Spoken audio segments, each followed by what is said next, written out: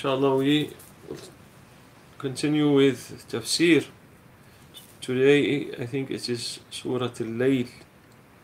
We did وَالشَّمْسِ وَضُحَاهَا last session. استعذ بالله بسم الله الرحمن الرحيم والليل إذا يغشى والنهار إذا تجلى وما خلق الذكر والأنثى. شيخ إن سعيكم لشتى فأما من أعطى واتقى وصدق بالحسنى فسنيسره لليسرى وأما من بخل واستغنى وكذب بالحسنى فسنيسره للعسرى وما يغني عنه ماله إذا تردى.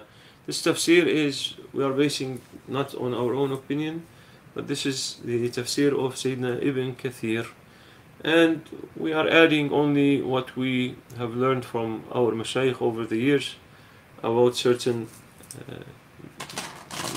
realities or adab that may be fitting with the tafsir. So this is our method here. وَاللَّيْلِ إِذَا يَغْشَى اللهم صل على سيدنا محمد. That when the night, when it covers, when darkness covers, وَالنَّهَارِ إِذَا تَجَلَّى, Allah is swearing by the night when it covers, by the day when it illuminates. وَمَا خَلَقَ الذَّكَرَ وَالْأُنثَى, and by Him who created male and female. This is something now, we live at the end of times, where really at times we never imagined that they will come. We never imagined that we reach a time where somebody will say to you, this book is a chair, for example, and by law this book is a chair, and if you say this book is a book, you will be penalized, or that this tasbih is a glass of water. This is yani if anyone has doubts that life on earth may not be lasting too long, basing it on what? I mean, the kufr, the disbelief, the madness that prevails now, the egoism, the Satanism, the all whatever isms, the greed, the inhumanism, if we can say that prevails. Allah subhanahu wa ta'ala is stating what is a clear fact. وَمَا خَلَقَ الذَّكَرَ وَالْأُنثَى, and that which has created a male and a female. وَخَلَقْنَاكُمْ أَزْوَاجًا, we have created you in pairs. This is what our belief. We believe in the book, in Quran, and we believe in Allah's words, and we believe in the mind also that Allah gave us to discern. وَمِن كُلِّ شَيْءٍ خَلَقْنَا زَوْجَيْنِ, Allah subhanahu wa ta'ala said, and we have created from everything pairs. Everything is in pairs. إِنَّ سَعْيَكُمْ لَشَتَّى, verily your deeds vary. There's diversity of deeds in human beings. Some good, some not good, some not so much good, some very good, some mixing good and bad. There's variations.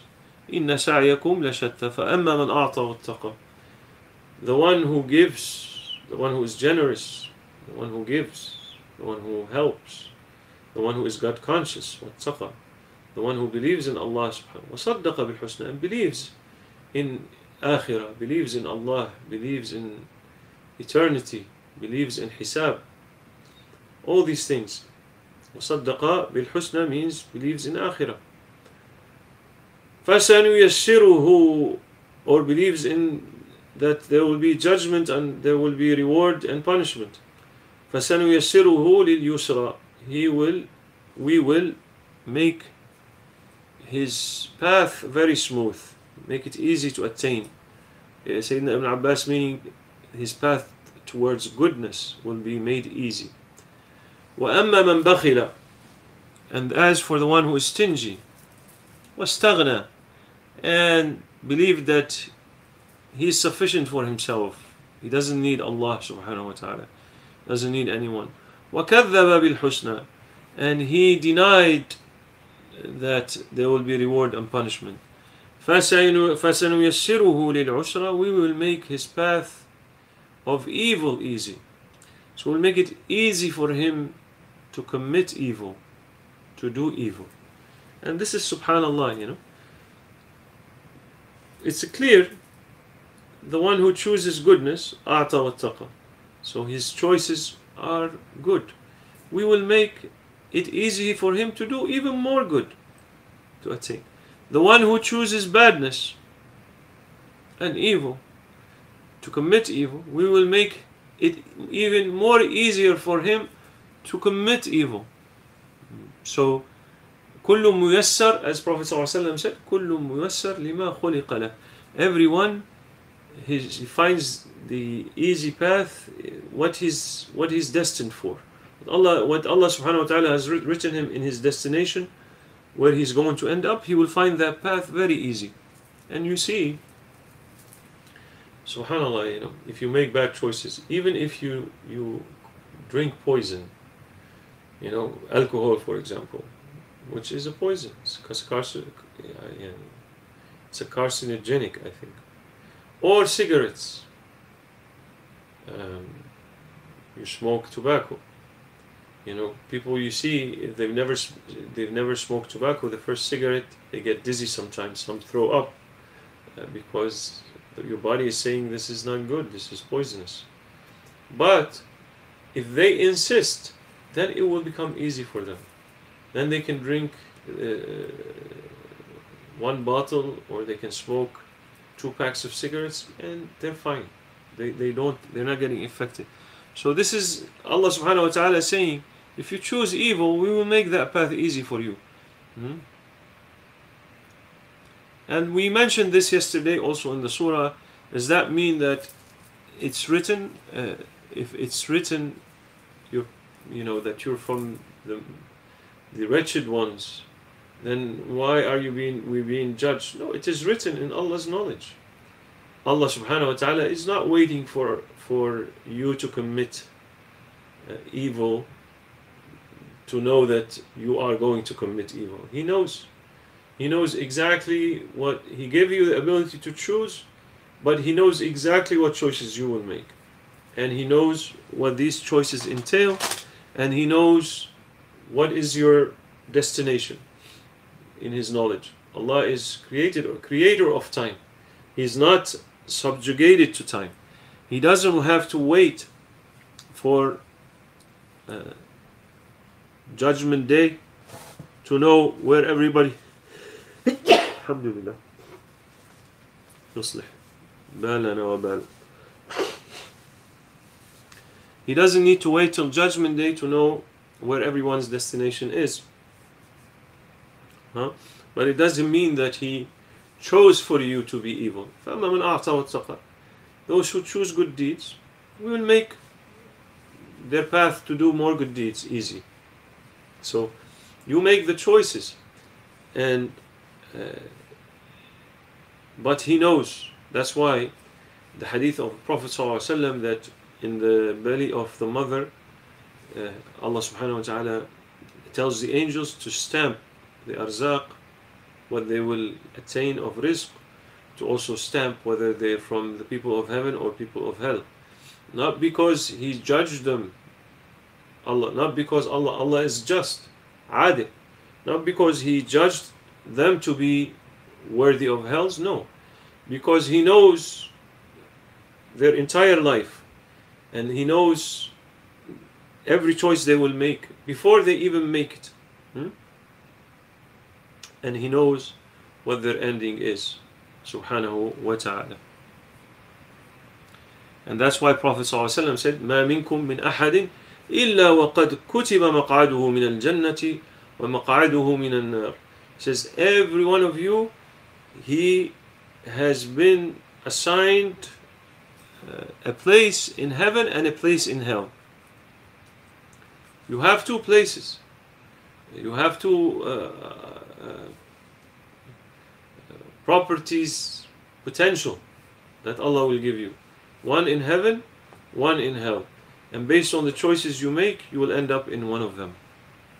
And that's what Prophet ﷺ, اعملوا فكل ميسر لما خلق له. says do, and everyone is, it's made easy for him what he has been created for. Huh? So that's why some of the mashayikh, they said مقامك فيما أقامك. Like if you want to know where you stand from Allah subhanahu wa ta'ala, stand meaning what's your standing, what's your status. Huh? Look at the life you are leading now.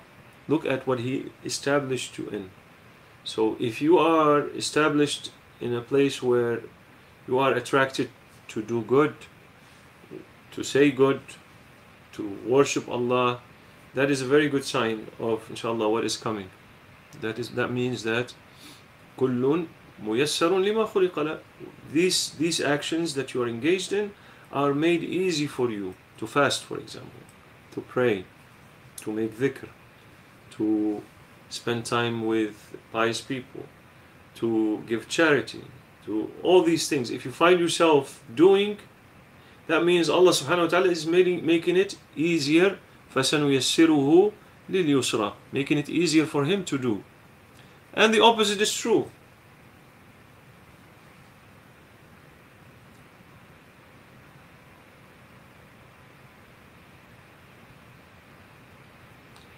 And there's a Allahumma salli ala Muhammad, there's another hadith where Prophet ﷺ was asked,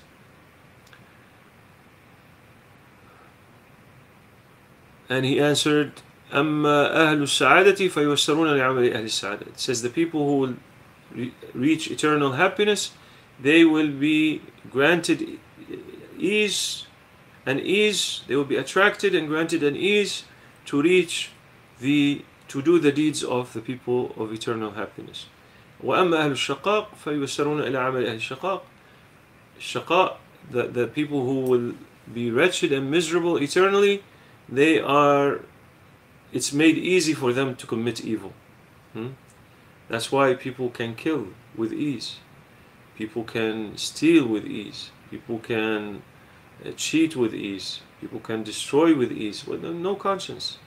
We're watching what's happening in Palestine, killing children and women and elderly people.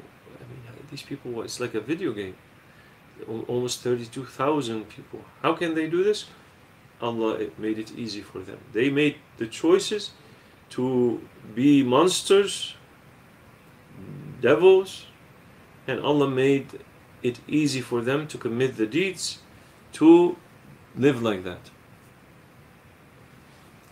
فأما من أعطى واتقى وصدق بالحسنى فسنيسره لليسرى وأما من بخل واستغنى وكذب بالحسنى فسنيسره للعسرى.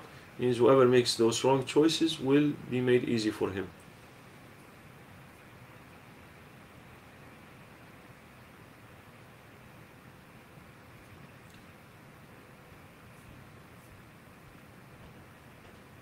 وَمَا يُغْنِي عَنْهُ مَالُهُ إِذَا تَرَدَّى.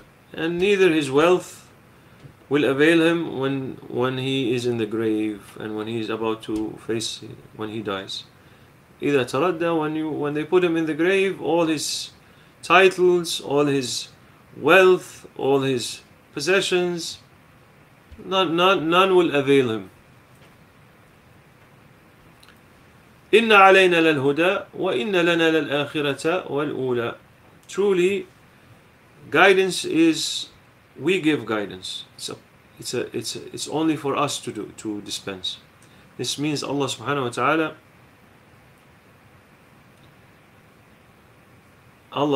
ta'ala, clears the paths of goodness and evilness, and what is right and what is wrong, and what is permissible and what is prohibited. It's very clear. He is the one that dispenses guidance. وَإِنَّ لَنَا لَلْآخِرَةَ وَالْأُولَى. And to us belongs the hereafter, akhirah, and the ula, and this world. The beginning, and which means this world. فَأَنذَرْتُكُمْ نَارًا تَلَظَّى. I warn you of a fire that is scorching, blazing.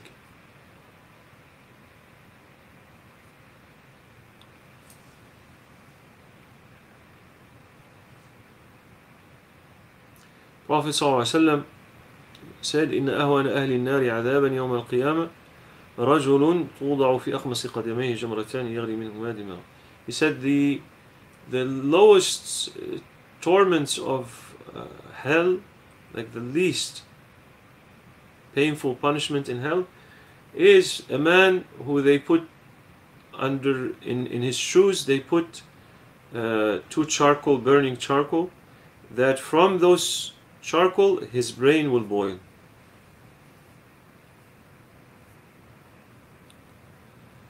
Now, who is destined for this? لا يصلح إلا الأشقى. Who is going to be burned is the one who made the wrong choices. The one who chose disbelief and evil and so forth, he will be the one who will burn in hell. الذي كذب وتولى, the one who lied and denied and turned away from guidance of Allah subhanahu wa ta'ala. Prophet ﷺ said, كل أمتي يدخل الجنة يوم القيامة إلا من أبى. All my nation will enter heaven on judgment day except the one who refuses. Who's going to refuse? Who is the one who refuses entering heaven? He said, they asked him, who would refuse such a thing? He said, من أطاعني دخل الجنة. The one who obeys me, Prophet ﷺ obeys Prophet, will enter heaven, and the one who disobeys Prophet is the one who rejects to enter heaven. وَسَيُجَنَّبُهَا الْأَتْقَى, and the one who is pious, righteous, God conscious, will be removed from hell, means his seat in hell will not be occupied. And what kind of person, what kind of characteristics that one has? الَّذِي يُؤْتِي مَالَهُ يَتَزَكَّى, the one who spends his money in charity to purify himself. وَمَا لِأَحَدٍ عِنْدَهُ مِنْ نِعْمَةٍ تُجْزَى, and he doesn't do it because he doesn't feel that when he gives, he doesn't give expecting return. He doesn't expect that person will return. إِلَّا ابْتِغَاءَ وَجْهِ رَبِّهِ الْأَعْلَى, يعني he gives without considering this money as an investment or somebody borrowing it or it's going to come back to him. He doesn't, just gives. ابْتِغَاءَ وَجْهِ رَبِّهِ الْأَعْلَى, he gives it for the sake of for Allah subhanahu wa ta'ala's sake only. That's the only concern he has when he gives.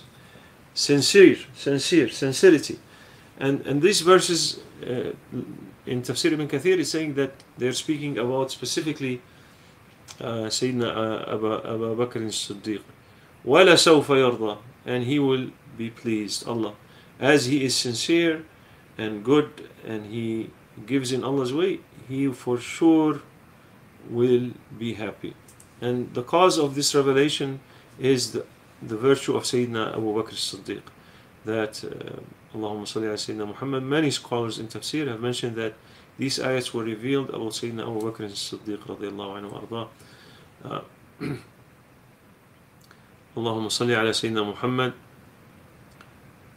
that he is the most deserving in the ummah to be described with these beautiful characteristics. Gives, not expecting anything. Prophet Sayyidina Abu Bakr as-Siddiq, when Prophet ﷺ asked to be supported with donations for the battle, the upcoming battle, Sayyidina Abu Bakr brought all his wealth and he gave it to Prophet ﷺ. And Prophet ﷺ said, "What did you leave for your family?" He said, "I left them Allah and His Prophet." That is, such is the faith and the belief of Sayyidina Abu Bakr.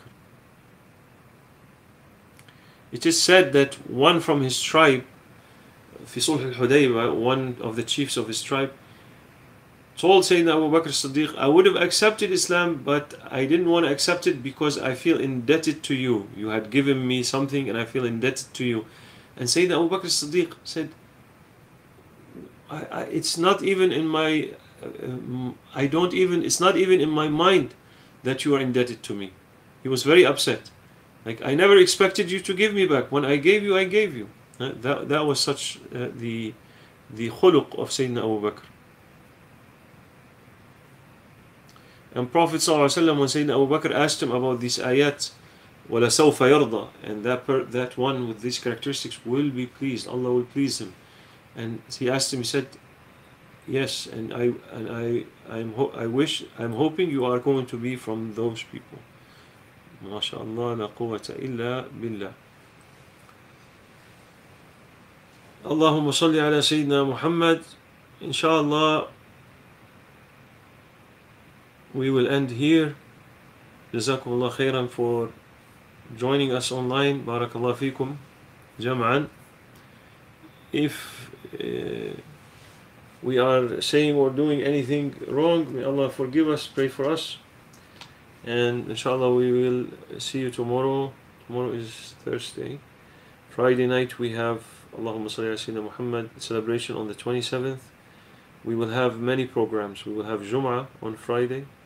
Allahumma salli ala Sayyidina Muhammad. We will have at 1:30 p.m. we will have the same program, recitation at 6 p.m. Then we will have inshallah also the celebration on the 27th, Laylatul Qadr.